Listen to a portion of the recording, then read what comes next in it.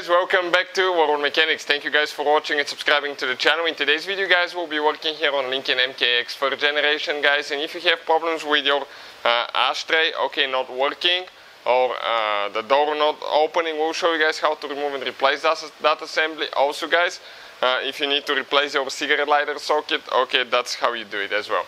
So that's what we'll be doing today. In the meantime guys, we'll have more than 200 videos on this car and every car we get at the shop, because our mission is to save you guys as much money as we can. So please subscribe to the channel, like the video guys, and leave a comment below, let us know if the video was helpful. So let's start on it now. So first step, I'll show you what we're going to do. We're going to put the parking brake on, like that. Next I'm going to turn ignition on. Ignition is on. And we're going to press, right here, the automatic transmission lever to neutral. That way guys, we'll be able to remove a few trim pieces, and you'll see what I'm talking about in just a minute. I'll go ahead, turn it off now. We'll have some beeping because we have the doors open. It will stop any minute now. With a plastic prying tool guys, you can find in the description of the video below where we get our prying tools. We're going to go ahead, and disconnect this one now. There is 2 more clips right here on the front. And that trim piece will come out. So get it out before you break it. And lift it up. Now let me explain to you guys where all the clips are. Let's flip it this way. You have 1, 2 that go right here. Then you have these 2 clips. Those 2 go right there.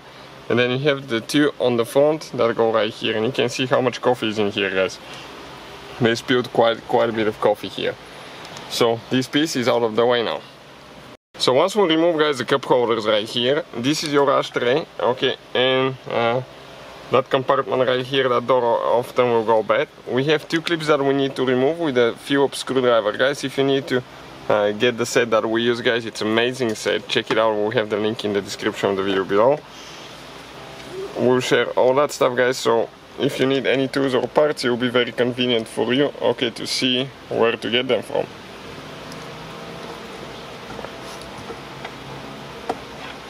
Perfect.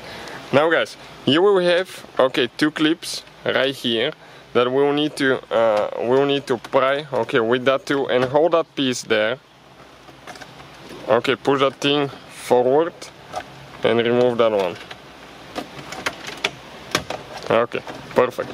Now what we need to do guys, we need to disconnect the cigarette lighter cable. That's the only thing that we have now that's holding, and we'll be able to pull that piece out. So let's see how exactly we'll get that thing out. Sometimes those things they get stuck pretty bad if you haven't removed it for a while. Right here guys on the back side, you have one thing that you need to press in. If it doesn't want to go in, push the cable all the way in, then press right here and pull it out. This is the clip guys, right here. And you can see that ashtray assembly came out of the way as well. So that's how you guys remove the ashtray assembly or the cigarette lighter right here if you need to replace it. Hopefully guys the video will be helpful to any of you trying to do that.